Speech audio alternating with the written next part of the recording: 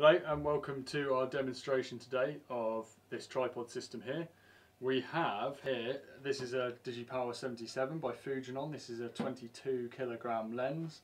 Obviously this comes with a sled which weighs a couple of kilograms. This is a 4.5 kilo Ikegami HDK 97A.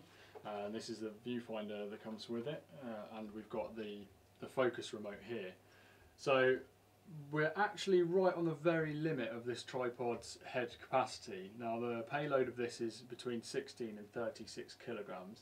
This is the Axis 8, which is the biggest of our range of budget tripods. It's got carbon fibre legs, these are two-stage legs, and you've got counterbalance adjustment here.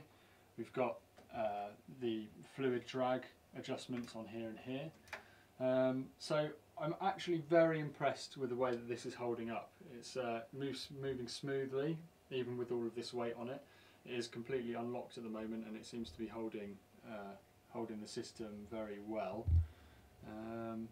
It's very smooth, and I'm really surprised that it's taking all the weight of all of this camera for such a head that's, you know, of this size.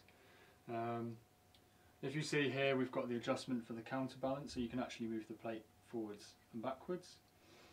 We've got the adjustment here for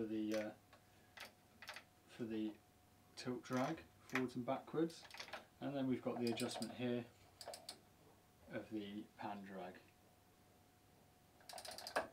The plate comes with 3/8 inch and 1/4 inch screws as well.